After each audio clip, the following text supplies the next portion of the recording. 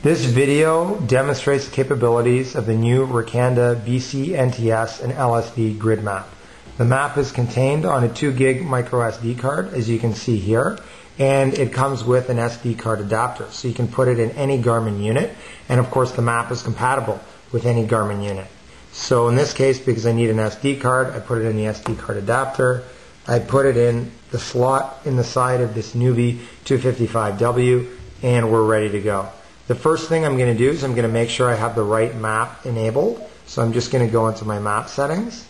And here you see I have the BC NTS map selected and the DLS map deselected. This is correct because I want to find a coordinate in British Columbia.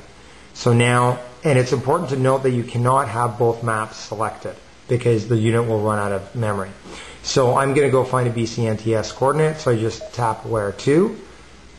I tap on cities, and I'm just going to spell out the coordinate.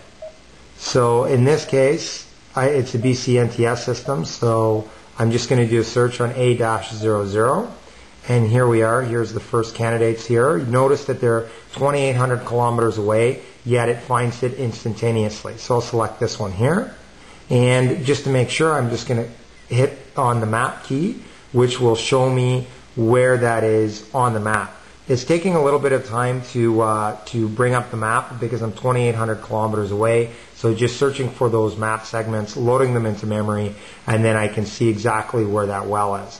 And now you see the grid, the entire grid coming up. I'm just going to zoom in a little bit, and there you can see a looks like a lease road that's right by our well. So to get to the well, I just hit go, and it's going to calculate a route and get me there. So it's that easy. Now I want to find an LSD coordinate, so I'm just going to cancel out of that. So let's just put our map into the DLS system. Map info, and we select that, deselect the BC map, and let's go find an LSD. So it's the same thing. What we're going to do is we're going to find a city, and in the city field, we're just going to enter the LSD. So there's city. I go to spell, and then I'm just going to type in an LSD at random. And notice you don't have to type the whole one in. So this, I didn't have to type in what's the first meridian. It just came up because that's the only possible combination. So I'm selecting it, and if I want to see it on the map, I just hit map, and there it is. I just zoom in a bit. I was just taking a bit of time to find those map segments because it's 1,800 kilometers away. The unit works by loading the map segments around where it is, so those are instantaneous. If you want something that's say 1,000 kilometers away, it has to go find them.